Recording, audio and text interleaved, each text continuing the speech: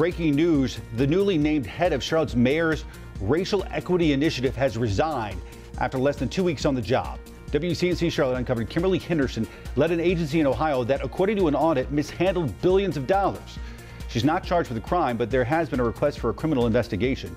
Well, we can tell you this morning, Henderson posted on LinkedIn saying she's decided to step down because the work is too critical to be jeopardized by what she calls public misperceptions related to her role in Ohio. We'll have much more throughout the day right here on WCNC Charlotte.